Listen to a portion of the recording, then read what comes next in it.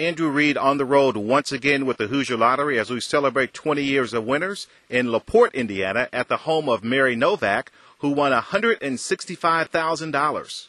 Allowed me to relax more about my financial future and what I could get done around my home and stuff, and also help my kids a little bit too. So that it was really good in that respect. Are you a regular lottery player? Oh yes, yes. I play the Hoosier Lottery twice a week now because I'm kind of superstitious. I've been playing my Social Security numbers ever since it started. And one of these days, 20 years, they haven't all come up. But odds and ends come up. I love that new game, Quick Draw, that came out this year. I like to play that every now and then. What fascinates you about that game?